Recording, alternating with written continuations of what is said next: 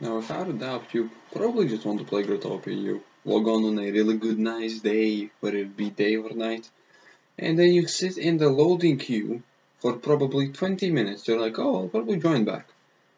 You join back like 2 or 3 hours later, it's still the same thing. You're probably like, oh, okay, maybe servers are down. You log in the next day, and it doesn't let you join. So what's going on? Well, the servers have just gone to the pretty much of a potato side. The servers have not been good. They've been really garbage. They don't let half of the people play the game. The servers quite crash quite a lot. I've been kicked out of Growtopia like 3 times today. That's just today. Just because I wanted to play. Growtopia servers kept crashing. They kept fucking doing whatever. And I just can't log on and play. And then people are like, oh, why can't you play? Oh, the servers are doing fine, they're fine.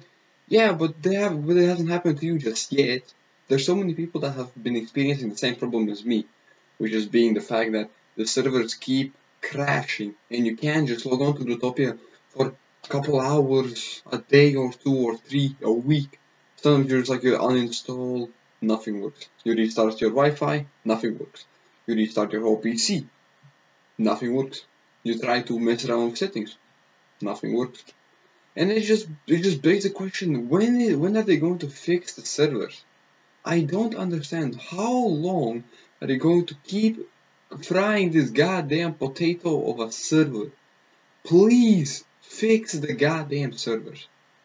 For the love of sake of people and players. Peace out.